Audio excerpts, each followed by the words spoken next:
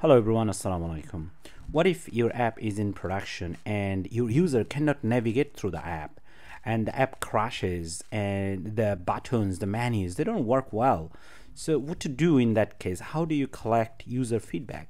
Now here I'm going to introduce a cool Flutter widget. The widget is called a BetterFeedback. Okay, so go ahead to the official website. So all you need to do, go ahead and type in Flutter BetterFeedback. So the first one, and let's come over here, and then this is the package, and after that make sure how to install it.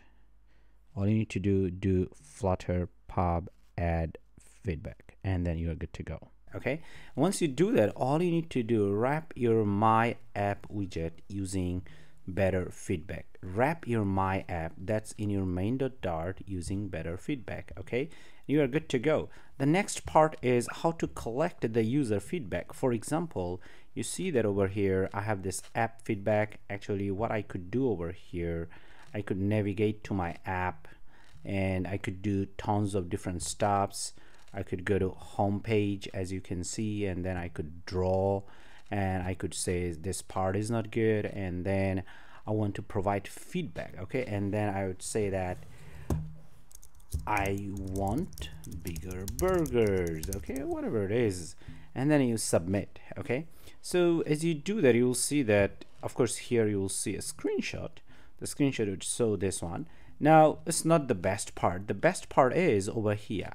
So how to collect this? So you could use this section of code over here anywhere. So make sure that first you have this BetterFeedback.off context, and then here you have this .show, and within it, within this curly braces over here, you will have your custom code. What is this custom code? The first, since you are having this feedback object, so it's gonna get a screenshot, the screenshot that we have seen earlier over here. Okay, so that screenshot is grabbed automatically as you click submit over here.